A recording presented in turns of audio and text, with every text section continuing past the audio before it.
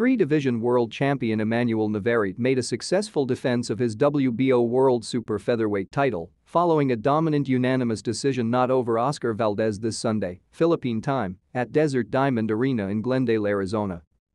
Navarrete came out swinging right off the gate, throwing hard combinations to the head and body that caught Valdez.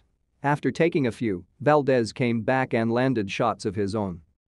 Valdez turned up the heat in round 2, backing Navarrete with relentless aggression, only to see the latter fight back hard later in the stanza. A big left uppercut caught Valdez in round 3, but Navarrete was unable to knock his opponent down.